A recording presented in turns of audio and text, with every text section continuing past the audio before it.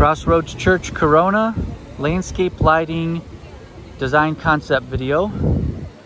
This is the candle walk. Each of these trees in the grass should have lights in the grass pointing up towards the foliage of the trees. And that goes all the way down this walkway. Each tree in the grass will have 3 lights pointing up towards the top of the tree. You also have this walkway. It starts right here. It has a little blue tile and stuff in here. We could have lights up in the tree pointing down that shine on this walkway, and so this entire walkway would be lit all the way down, and everything else would not be lit with down lights, just the walkway. And so that area would pop and tell you to come down here and traverse this path. It's very interesting. We could also have all of these boulders lit. So there's a boulder there, there's a boulder there, right? So every boulder in this area near a tree would have a light up in the tree pointing down on the boulder, so that the boulders themselves would be lit. Everything else around it would be dark so that you can see them. And the lighting would come along this path here, and that would point down. Lights would go up into the canopy of the tree. And this path, the down lights would continue in this area and stop around here where the path ends at the grass.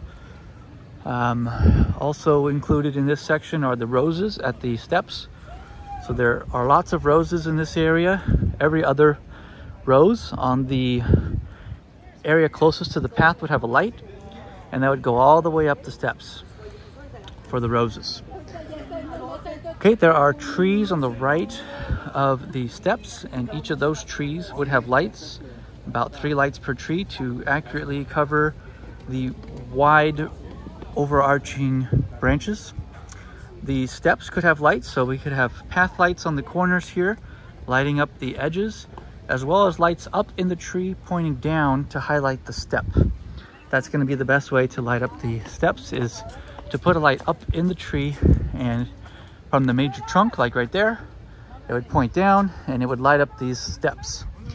These steps right now are really dark, so we definitely want to look at this immediately. This is a safety concern here.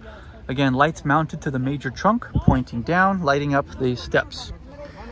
You also have trees in the grass over here at the windy path, top of steps. And these trees could have lights from the grass going up, just in general, both sides, just outlining the walkway with the natural trees.